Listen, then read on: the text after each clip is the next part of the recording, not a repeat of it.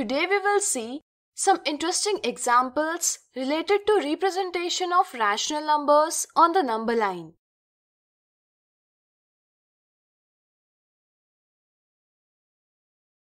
There are equal distances between any two points on the number line shown below. Find out the rational numbers denoted by points P and Q. There are equal distances between any two points on the number line shown.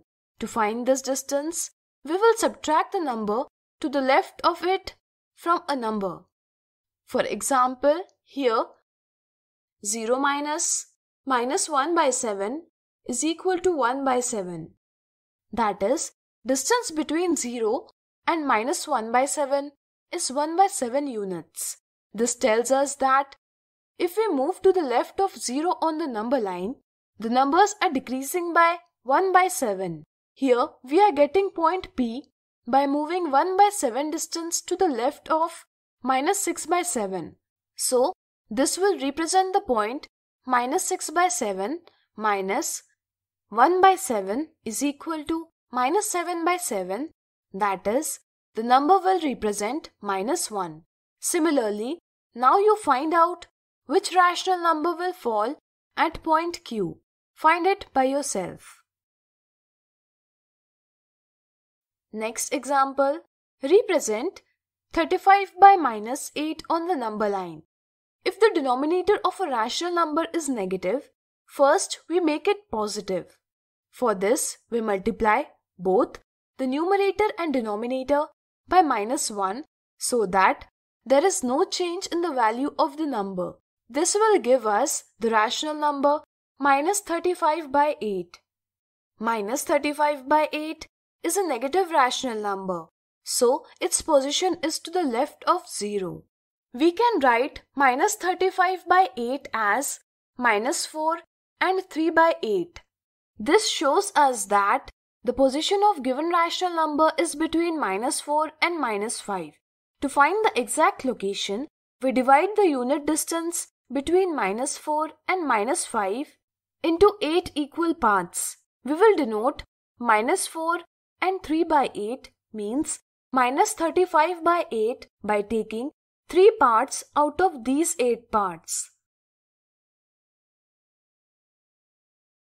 Next example, each of points P, Q, R, S denote a rational number of 3 by 2, minus 4 by 5, 10 by 3 and minus 7 by 4, but not in given order.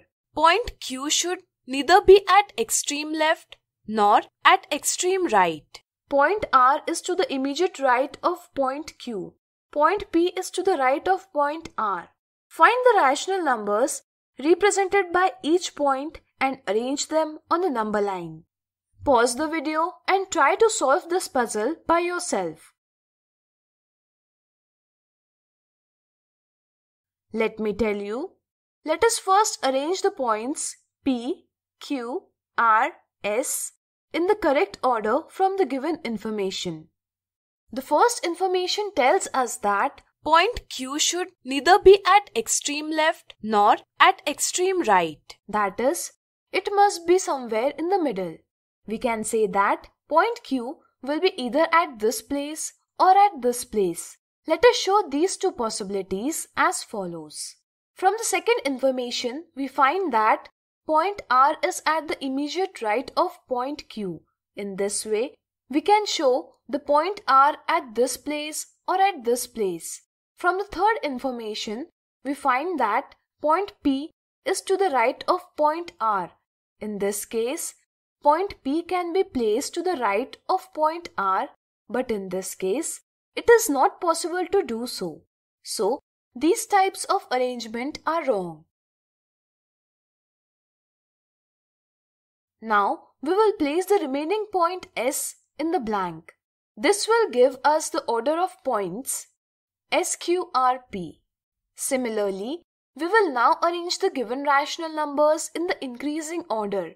For this, we will use the number line, that is, we will represent the rational numbers given on the number line.